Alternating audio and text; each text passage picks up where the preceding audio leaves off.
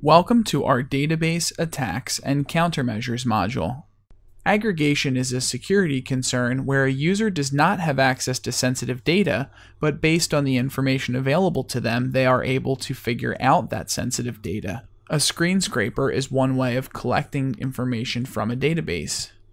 Inference is the ability of someone to figure out or derive information based on the facts that they've learned about a system. The countermeasures that can be used to combat aggregation and inference are cell suppression, where you hide or not show specific cells that contain information that could be used in an inference attack. Polyinstantiation, where you implant misleading information into a table, and partitioning, where you divide the database into different parts. Polyinstantiation is where you have multiple instances of data. You're basically creating another copy of an object with different values for its variables in order to reduce the ability for someone to infer data.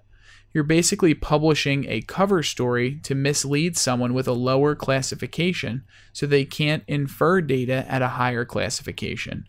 You would display a different value based on the individual's clearance level. For example, we see at the bottom here in the table that we have two records for the same shipment, Q22175. If the person requesting the information is unclassified, they will see that this shipment contains food and it is destined for Africa. But if they have top secret clearance, they will be able to see the true information about the shipment, that it contains weapons and it is destined for the Ukraine.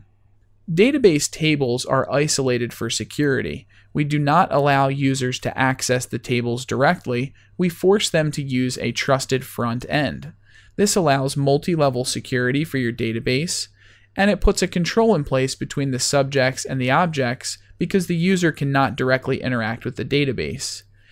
This allows multiple rings of isolation between the user and the data, and the user access is restricted by the form or view that they are presented with based on their clearance. It is important to maintain the confidentiality of your database if it contains sensitive information. Transparent data encryption, or TDE, is a technology that is offered by Microsoft and Oracle to encrypt database files.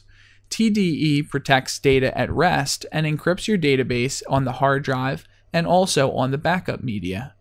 Enterprises will typically employ TDE in order to be compliant with standards such as PCI DSS, the Payment Card Industry Data Security Standards, which require credit card data to be stored in an encrypted format. Remote journaling or log shipping is a technique of backing up not an entire database, but just the transactions or changes that have occurred to that database to another location, so if the database is damaged in some way, you can roll back or restore the database using that remote journaling. You should remember remote journaling and log shipping for the CISSP examination, and remember that it is a way of backing up not the whole database, but just the changes that are occurring. There are several ways you can control database access. A view is a user access control or mechanism in order to restrict users so that they can only pull up certain information in the database. Content-dependent controls are based on the sensitivity of the data and allow you to have a static access control list, which states which users are permitted to access that data. Here you're controlling the access based on what is in the object itself, and the query results depend upon the value in the table and who is authorized to view that data.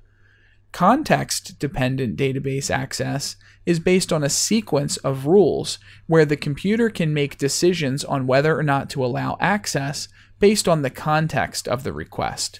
For example, a user may be permitted to access several documents independently, but if the user begins accessing those documents in a short amount of time in sequence, the system can disable that user's further access to sensitive information because it can assume that the user is trying to steal that information or access information they should not have access to.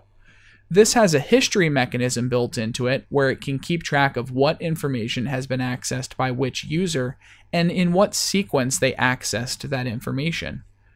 No matter which way you decide to control access to your database, it is critical to make sure that you audit the activities of your users, both successful accesses to data and failed or attempts to access data that were not successful.